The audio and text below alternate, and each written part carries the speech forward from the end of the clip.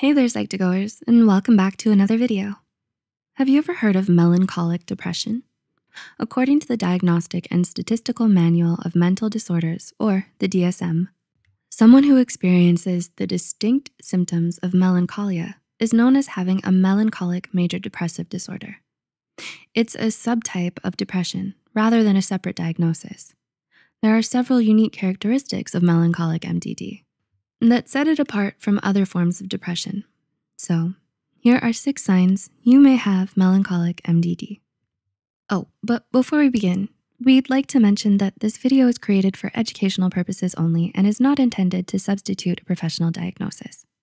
If you suspect you may have melancholic depression or any mental health condition, we highly advise you seek help from a qualified mental health professional. Okay, on to the video. Number 1, loss of pleasure. Have you lost your desire to socialize or do the things that you would normally find joy in? In melancholic MDD, the loss of pleasure is known as anhedonia, which can inhibit the functioning of your reward system. Instead of being motivated to complete tasks to receive a reward, like to get an A or to get in shape, you may suddenly find even the smallest of tasks difficult to achieve. 2, psychomotor changes. The slowness of movement is a common feature in melancholic MDD.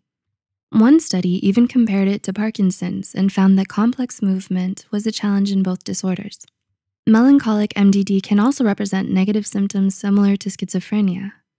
These are a group of symptoms marked by the absence of normal levels of activity, which can include loss of facial expression, psychomotor impairment, and attentional disturbances. It can make everyday tasks like doing chores and communicating with others very difficult. 3, impaired cognitive function. Do you have trouble concentrating, making decisions, and remembering things?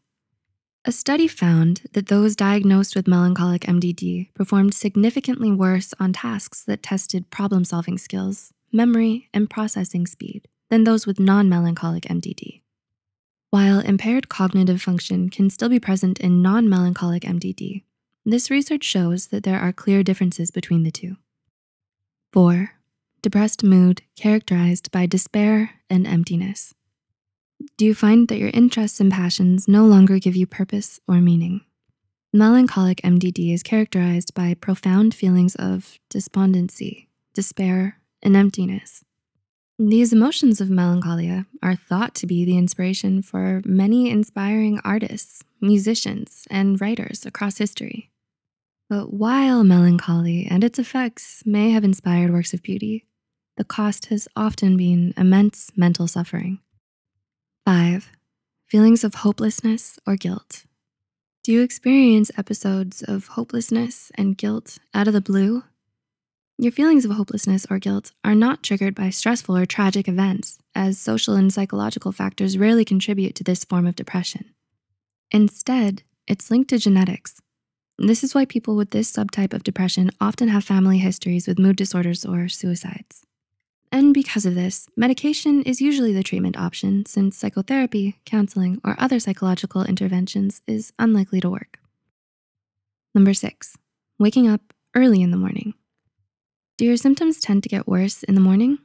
It's common for people with this disorder to experience a disrupted sleep-wake cycle and to wake up in the early hours of the day. While mornings may be especially difficult, there is often a pattern known as diurnal variation, where mood and energy levels improve as the day goes on. This is unique to melancholic MDD compared to milder forms of depression where symptoms tend to worsen at night. So have you experienced any of these symptoms or know someone who has? Let us know in the comments below. If you found this video helpful, be sure to like and share this video with those who might benefit from it. Subscribe to Psych2Go for more videos, and the references and studies used in this video are added in the description below.